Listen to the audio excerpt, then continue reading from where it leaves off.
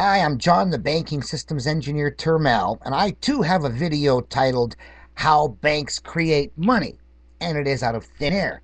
The only difference is, in my explanation, I use plumbing like a good engineer should. We're called plumbers. And from the tap to the drain, you see the creation of money and the extinction of money. But in this video here by Kalinda, there is no explanation of the tap. She just refers to magic. The banks magically create money with a series of piggy banks. Well, if you only have a series of piggy banks can't create new money.